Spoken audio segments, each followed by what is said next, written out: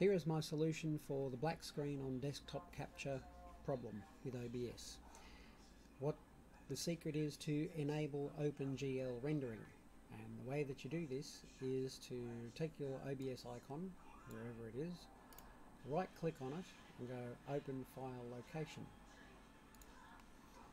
and that will open up the OBS window like that. Program Files, OBS Studio, bin 64-bit, or you can go directly to that location if you know where it is. But anyway, you can then go File, Open Windows PowerShell, like that, and it will open a Windows PowerShell window in the directory that we are working in.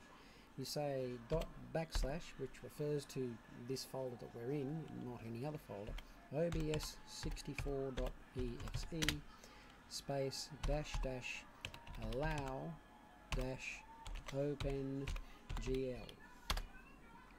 Now I'm already running it, but apparently you can run two at once. He doesn't seem to mind too much, and I don't know if this will work. As you can see, it currently has the black screen problem.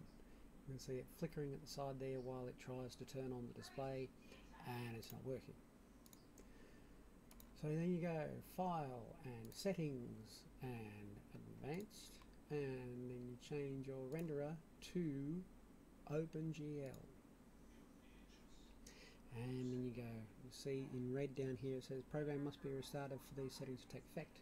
You go OK, and then you close OBS, and then you open it again, and it's okay.